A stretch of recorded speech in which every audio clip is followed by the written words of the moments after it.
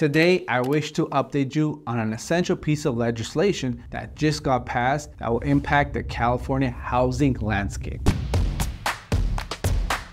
Governor Newsom, our favorite governor of all time, approved a law that rezoned land that's owned by nonprofit colleges and religious institutions, such as churches, mosques, and synagogues, to allow for affordable housing. Starting in 2024, they can bypass most local permitting and environmental review rules that can be costly and lengthy. The law is set to expire in 2036. Given that California is roughly home to 1/3 of the homeless population, that's crazy. The growing Yes in God's Backyard movement signifies a collaborative effort among religious organizations to address the pressing concern. Historically, challenges like zoning restrictions have prevented these bodies from optimally utilizing their land. A study was done by UC Berkeley which found out there is approximately 170,000 acres of land that could be redeveloped under this law. However, it's worth noting that there are several cities that have expressed hesitation towards this. In tandem with this, Governor Newsom, in collaboration with Senator Scott Weiner, has revived a 2018 housing law set to benefit multifamily housing projects. The original law, which took effect in 2018 and is set to expire in 2026, allows housing developers to bypass most local permitting processes for multifamily housing projects in cities falling short of the state-mandated housing goals. This law has helped fast-track more than 19,000 homes, and this new law will allow the original law to extend by 10 years.